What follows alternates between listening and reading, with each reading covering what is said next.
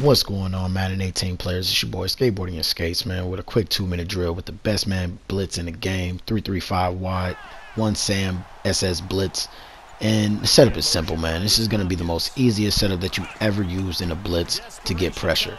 All you're going to do is opposite side of the blitz, you're going to shade or crash your linebackers the opposite side of the blitz that, is getting sent on. So if the blitz is getting sent to the left like so right here, you're going to crash your linebackers over to the right. And then you want to base align. So you're going to shift them over to the right, base align, and the blitz is already set up. Now additional, I like to go ahead and put that D in right there in a hook curl just to stop anything as far as slants going, a quick pass right up in the middle. Or I like to user him myself. Now you don't have to do that. What I eat won't make you shit. Who I usually would typically tell people to user is the deep blue. And the deep blue is going to help, double up on anybody. Now a lot of guys may say, well, I can't user that.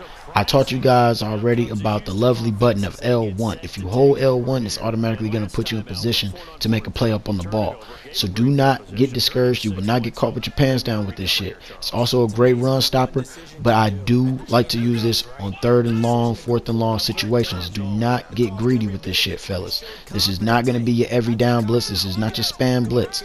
This is your 3rd and long, 4th and long, and I guarantee you will come up with the stop. Like, comment, and subscribe as always. I hope you guys enjoy this shit. And I'm just skating through, bro. Enjoy. Peace.